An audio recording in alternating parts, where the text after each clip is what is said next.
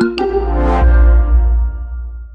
morning, everyone, and I'm very glad to contribute to this conference, even if virtually, and I would have loved, of course, to be in Helsinki. And I have to say, I'm also quite relieved to present this paper after Sir Besley's keynote on trust and state capacity, because this is partly what mostly this research is about. And so at least now I don't have to convince you that trust matters for building capacity.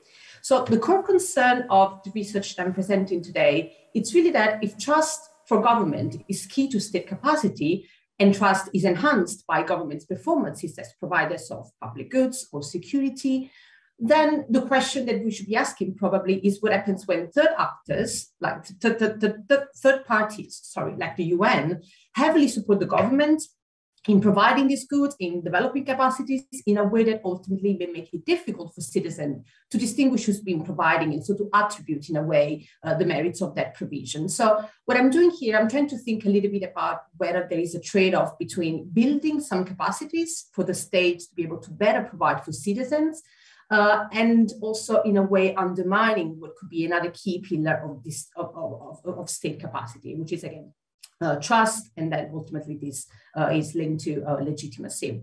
So more specifically, the way I think this is linked to the way peacekeeping particularly is done, I think policy-wise, we've seen how the practice of peacekeeping is becoming increasingly entrenched with peace building and even state building. So you've seen that since the 90s. I mentioned here a few key documents, but I will focus particularly on the Capstone Doctrine, where you do see how peacekeeping really is a tool for peace building in the sense that the two of them are very much interconnected.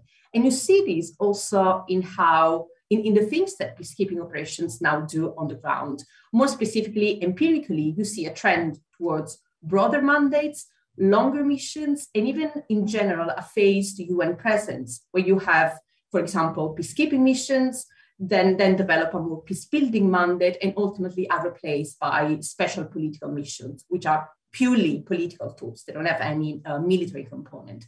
And so the question is, should the UN be doing this? I mean, is there really a risk that externally led state building can undermine the legitimacy of governments in the eye of populations?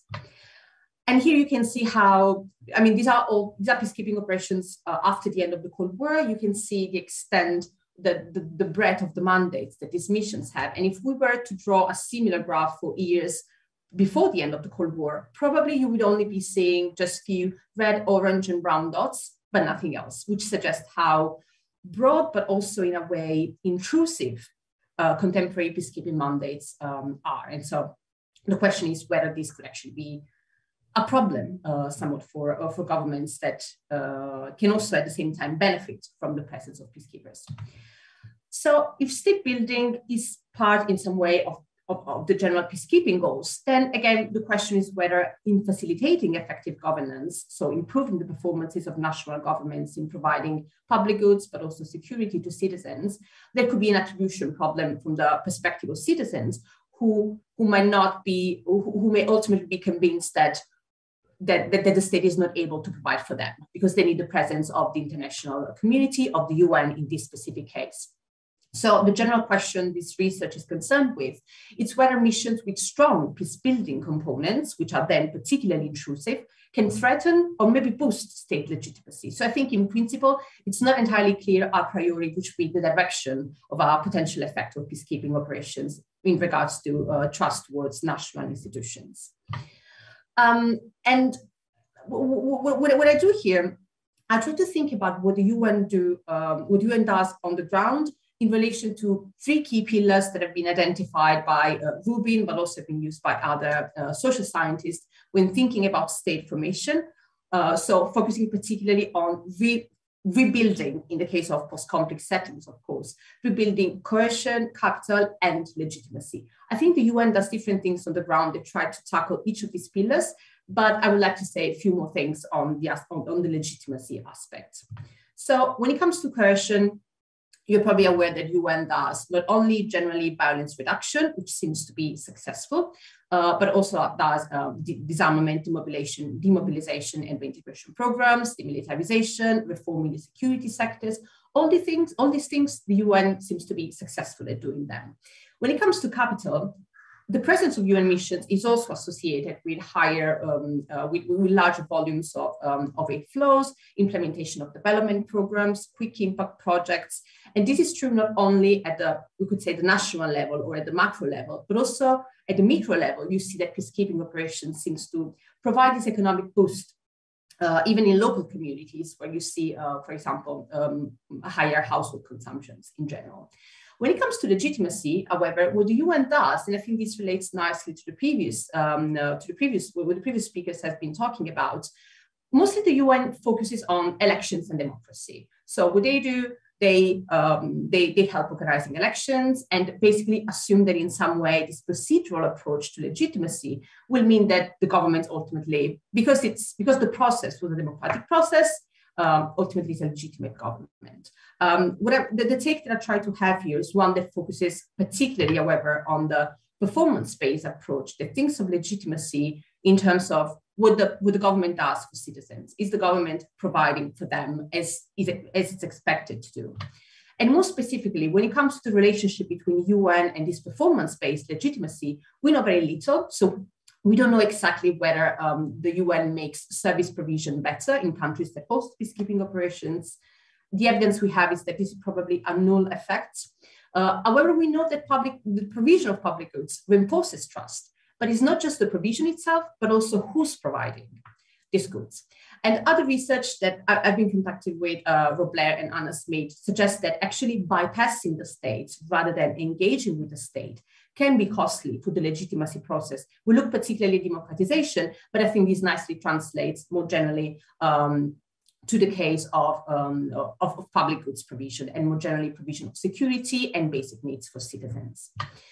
So in trying to mobilize, if the UN is providing by, in a way, replacing the states, I feel empirical implication or observable implications. I would expect the citizens, for example, that have been exposed in some way, so they know that UN has been doing things for them and for the country in general, for the government. So citizens exposed to UN in specific deployment areas would be more likely to trust the government and the police, just because the government and the police as national institution would have benefited from the capacity building that the UN has been doing.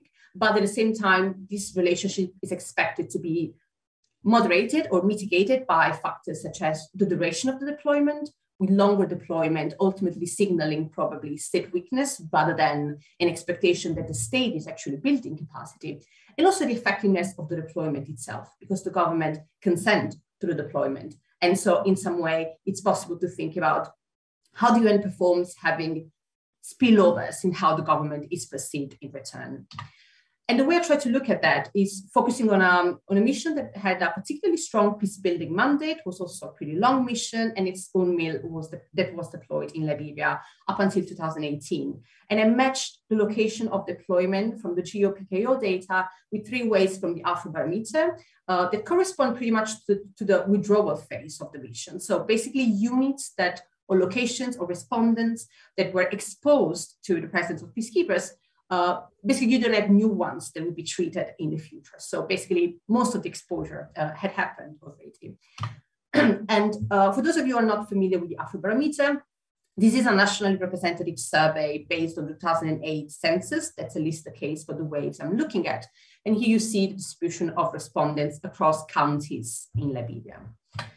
Ultimately, when pulling together these 3 different waves, I have more than 3,500 reference respondents across the 3 waves. And I mostly focus on explaining whether they trust, particularly 2 types of institutions, the president and the police. I also include traditional leaders. I won't say much about this in the interest of time, but I think this is just a juxtaposition that I would like to hear more thoughts on. And then I look at whether the presence of UNMIL, the duration of the deployment, and the average size of the deployment matters in explaining trust for institutions, and whether, again, the effectiveness of the mission and the perceived support that the citizens have from, that citizens perceive they received from the UN matters for this. I will say this, that unfortunately I wasn't able to. I was initially planning to do an unexpected event design that would allow me to say more about the causal relationships here, but I hope the patterns I'm going to summarize in the next slides provide some insightful ideas anyway. So generally speaking, you can see here president, police, and then traditional leaders. As I said, I'll focus on president and police, particularly in the interest of time.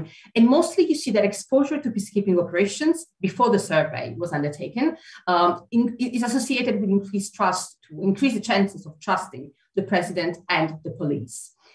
At the same time, however, this seems to be conditional on the length of the deployment. You see that as the deployment gets longer and you move from, for example, 6 months to 12 months deployment, we see 10 percentage point decrease in trust towards the president, particularly. Also, the performances of the mission seems to affect how governments and the police are perceived, but in opposite way.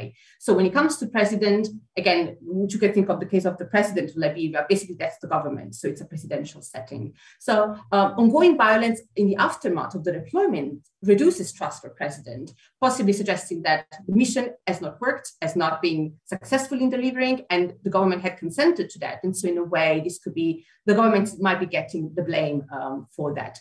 But you see an increased trust towards police, possibly linked to the fact that now that the UN is not there anymore, but possibly the police is the institution that citizens may perceive they can rely more upon. And finally, also find that citizens that acknowledge that the UN has supported Liberia in the past, so throughout the post-conflict phase, are also more likely to trust the government. And I think ultimately what this tells us is that possibly UN peacekeeping is not really undermining the legitimacy of national institutions. However, long deployments may erode trust because they may signal lack of capacity. And also, if violence lingers, governments can get the blame. Although when it comes to security forces, they may actually get a confidence boost. Jessica, can you hear me okay? Yes, yes. Can I give you 30 seconds to wrap up? And then yes, we'll come back that's the last slide. Actually, ended here. So that was the last slide. Thank you. I just concluded. Thanks, Sam.